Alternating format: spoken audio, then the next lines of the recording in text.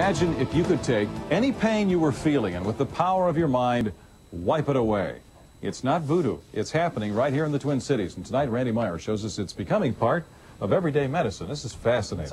It's all up here, too. It sounds funny, but, Chris, it's widely accepted that people generally only use about 10% of their brain's power. Now the medical world is beginning to tap into the power of the human mind. As you're about to see, more doctors are using self-hypnosis, imagery, and relaxation when medicine has done all it can. By the way, we must warn you, some of the scenes are graphic. Pain is really very relative. I show people how they can actually control pain very quickly.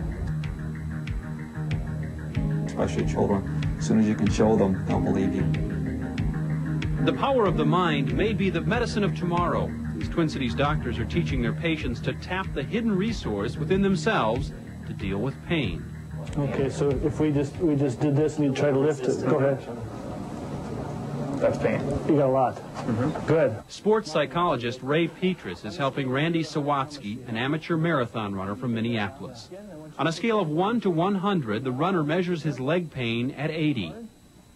Randy focuses his mind on getting rid of the pain. Dr. Petrus uses a technique he calls PsychoNeuro Pain Response, involving a combination of imagery and biofeedback.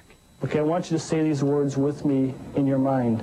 I give myself permission to be perfectly pain-free if that's what's best for me. Minutes later, Randy's pain is gone. Okay, so I'm going to do it now. Put my hand on your leg now. I want you to push up. Down. How much pain did you have, if any? None. Nothing. Why does it work? Well, Dr. Petrus says the brain is like a computer which can send pain-relieving messages to the body. If we say, I hurt, I hurt, I hurt, and generally people do. I mean, there's a problem. They're putting in a computer, and when you push recall, what does it say? I hurt. And the subconscious mind says, oh, you hurt. I can take care of that. We met up with Randy 3 hours later and watched him put his leg to the test. While it wasn't a pain-free run, Randy admits he's doing better. Yeah, maybe he changed my attitude, convinced me that it didn't hurt. I don't really know, but I don't hurt as bad as I did before. I like to visualize the sun. That really helps.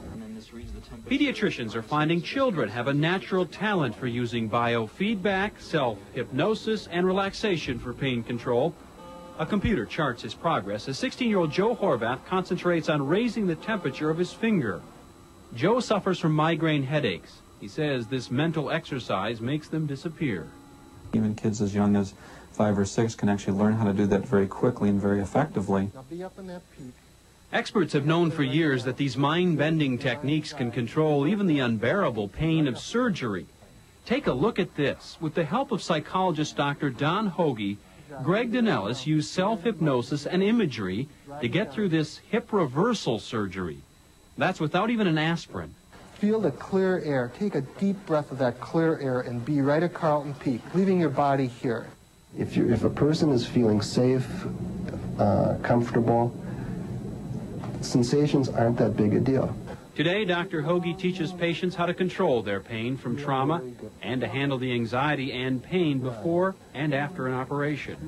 You know, rather than just your doctor fixing you, getting involved using your own mind and body is something that people want to do. And, Chris, we should emphasize the techniques used by doctors and psychologists, they work with medical doctors. So, I mean, this is... I think I have the same reaction anybody at home seeing this. How could you possibly do that without feeling it? It is hard to imagine, but they do it. That's fascinating. Yeah. Thank you, Randy. All right.